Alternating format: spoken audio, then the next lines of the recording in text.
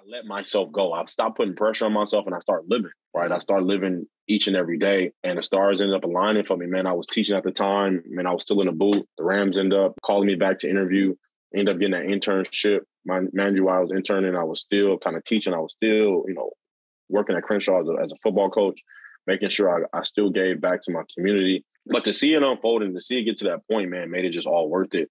I mean, it's beautiful, bro. Like, again, I mean, I'm an LA native, man, Crenshaw District, to be exact, man. And to be able to serve my community working for a world championship organization like the Los Angeles Rams is a dream come true.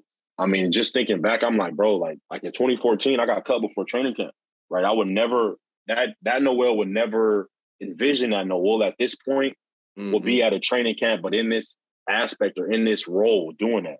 I was playing with kids all day, man,